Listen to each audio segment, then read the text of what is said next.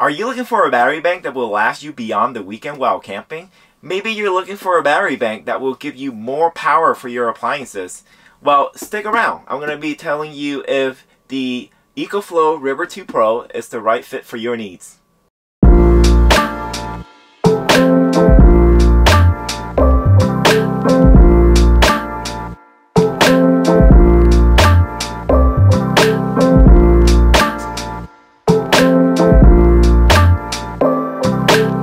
Hi everyone, welcome to the channel. If you're new to the channel, hit that subscribe button to show the channel support so that way I can do more videos like this. Recently, Ecoflow sent me the Ecoflow River 2 Pro battery bank to try out. I didn't receive any money for this, so this is just my honest opinion about the Ecoflow River 2 Pro. I also have the smaller Ecoflow River 2 to compare and use as a reference with the Ecoflow River 2 Pro. And I can tell you that Ecoflow came out with another solid product that will meet the needs of someone who's looking for a mid-range battery bank for an extended 4 to 5 days camping trip. Let's take a look at the reason why the Ecoflow River 2 Pro might be a good fit for you. First of all, let's talk about the general features of the Ecoflow River 2 Pro. It has 768 watts-hour capacity. The AC output for the Ecoflow River 2 Pro is 800 watts, but the surge is at 1600 watts thanks to Ecoflow's X-Boost technology. This means that you can run electronic devices that requires more than 800 watts AC output, but not more than 1600 watts. With the expanded output capacity, I can run more demanding appliances such as hair dryer, microwave, rice cooker, and electric kettle. The Ecoflow River 2 Pro has a DC 12-volt outlet, 3 USB-A ports, 1 USB-C port, and 4 AC outlets. This is enough for me to keep all my electronic devices charged, including camera battery, laptop, speakerphone, and more. It has the right amount of ports for all your needs. A difference between the Ecoflow River 2 Pro and the smaller Ecoflow River 2 is the USB-C output.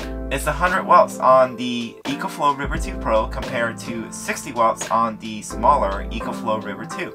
The increase in output allows you to charge electronic devices quicker.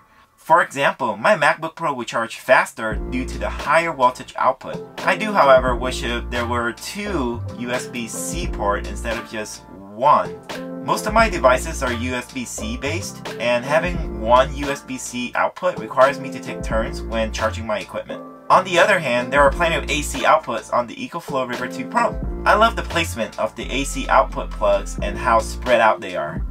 There's enough room for you to plug in big power plugs that takes up more room. This is a huge improvement over the smaller Ecoflow River 2. The smaller Ecoflow River 2 has no space for you to plug in 2 big power plugs as the AC output sits closely next to each other. The Ecoflow River 2 Pro is definitely bigger than the smaller Ecoflow River 2, but it's totally manageable. Weighing at 17 pounds, it still feels like you're carrying dumbbells at the gym instead of a bench press bar. The weight of the Ecoflow River 2 Pro makes it very portable for how much power it provides. It's still a lot lighter than my 200 watt-hour battery bank that weighs at 60 pounds.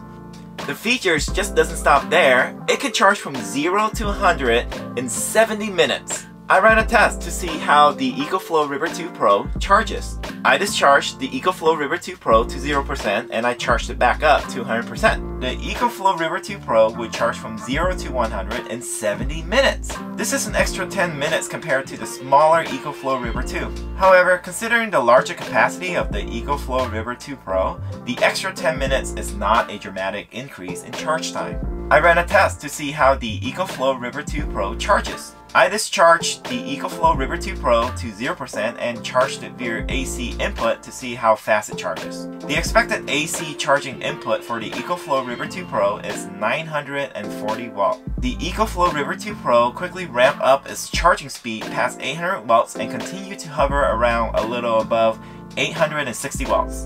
This continued on at the 30 minutes mark and remained so at the 50 minutes mark. To my surprise, it finished charging in 65 minutes. That's super fast. You can also charge via solar or 12-volt DC outlet.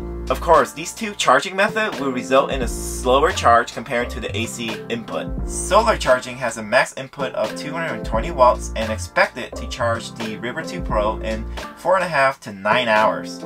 Keep in mind that the XT60 to MC4 cable required to connect from the solar panel to the power station is sold separately. It's a really simple setup. The MC4 cable makes it dummy-proof because it has specific fittings for the male and female ends. DC charging is also a great alternative because you can plug it into your car while driving.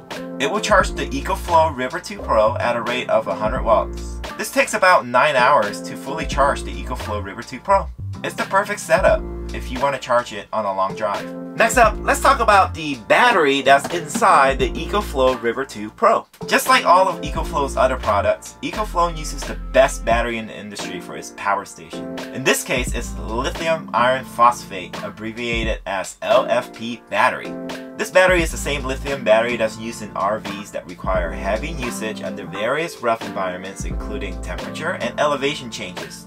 It has a life cycle of over 3,000. This means that you would have to use 100% of your battery every day for 10 years to see any performance decreases. Other brand power stations only have 500 cycles and it will decrease in performance way before the Ecoflow River 2 Pro. You can definitely rest assured that you get the most out of this battery technology. Did I also mention that Ecoflow has a 5-year warranty? That's comparable to a 1-year manufacturer warranty from most other companies. Ecoflow definitely backs their product, so you can be carefree. Now let's talk about the price. How does the Ecoflow River 2 Pro compare to other battery banks that are similar? Well, the Jackery has 500 watt-hour battery station for $500. That's $1 per watt-hour. Bluetti has a 716 watt-hour power station for $569. That's 79 cents per watt-hour. Ecoflow is having a spring sales right now, and you can get the Ecoflow River 2 Pro for $599, but you can get it for $569 with the discount code in the description. That's 74 cents per watt-hour. It's the cheapest price for best quality when compared to other reliable solar battery companies. In addition to that, you can get a free River 2 bag and triple eco credits if you purchase on Amazon. You can use the eco credits for 55% off solar panels. I took the Ecoflow River 2 Pro on a few camping trips recently. Let's see what it can charge compared to the smaller Ecoflow River 2. I put the Ecoflow River 2 Pro to the test by running some of my most important appliances, including the coffee grinder, the espresso machine, and the rice cooker. I first tested the Ecoflow River 2 Pro with the rice cooker. I know for sure that the Ecoflow River 2 Pro can run the rice cooker because the smaller Ecoflow River 2 could do it. However, I wanted to see how much power it could consume in one cook cycle. The smaller Ecoflow River 2 makes me a little nervous when I'm cooking more than one rice cycle. It's on the borderline of running out of power along with charging other electronic devices. Let's see how the Ecoflow River 2 Pro performs. Surprisingly, one rice cycle only used 2% of battery power. This is compared to 30% on the smaller Ecoflow River 2. I barely have enough power to charge and run 2 rice cooking cycles with the smaller Ecoflow. I'm always conscious about how much power I use with the smaller Ecoflow. With the bigger Ecoflow River 2 Pro, I don't have to worry about that at all. It has enough power to last and puts my mind more at ease. The Ecoflow River 2 Pro can definitely run the coffee grinder because the smaller River 2 could do it. It definitely did this when I ran the coffee grinder with the Ecoflow River 2 Pro. However, the big question mark for me was the espresso machine. I didn't expect the espresso machine to work with the smaller Ecoflow, but I'm feeling really hopeful with the Ecoflow River 2 Pro. The espresso machine requires up to 1500 watts of power when pulling shots. X-Boost technology should support the espresso machine to run and pull shots. The espresso machine ran flawlessly, but to my surprise, it was just passing water through the portafilter without any pressure at all. So the espresso extraction was a failure. There's definitely a more technical aspect that needs to be explored with the X-Boost technology to explain why it didn't work. Later on, I tried running a couple of other household appliances when I got home. I have an electric kettle that requires 1500 watts of power. It works with the Ecoflow River 2 Pro, but there's a big but. I plugged in my electric kettle and it was able to run and boil water. The Ecoflow River 2 output power went up almost 800 watts. It did take longer than usual for water to boil compared to plugging into an outlet at home. A similar thing happened when I tried microwaving with the microwave that came with the Airstream. The microwave requires 1050 watts of power input. It started with a spike of power for a couple of seconds but settled down to a low power mode. The Ecoflow River 2 Pro kept the power input for the microwave under 800 watts. The microwave works, but it might take longer to reheat food. Then I tried running the hair dryer, which has a requirement of 1300 watts. I turned on the hair dryer and thought it wasn't working. However, it can run on cool fan mode, which only requires about 150 watts of power. The hair dryer keeps on switching on and off when I try to use the heat mode. The Ecoflow River 2 Pro spikes over 800 watts and then resets itself. Is this a part of the X-Boost technology? With a little more research, X-Boost technology works more like a soft start for your appliances. It delivers up to 800 watts, which is the maximum, to the appliances, so it'll work. However, it might not work with its intended functionalities. I saw instances of this in which the espresso machine worked, but I didn't have enough power to produce the right pressure when pulling espresso shots. The hair dryer will work in lower power mode, but not in high power mode. The electric kettle boils water, but it takes almost twice as long to boil. The microwave also works, but it might take longer for you to reheat your food. All in all, the X-Boost technology on the Ecoflow River 2 is a nice feature to have, but it will not deliver enough power to appliances that require a lot of power. You have to test out the specific appliances that you want to use to make sure that it works the way you want it to work.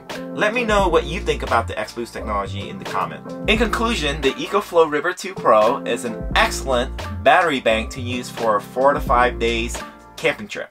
It can charge and run all lower power electronics equipment with no problem at all. And it can run higher power appliances with limited functionalities. It's still light and compact enough for you to carry around and easily pack for camping.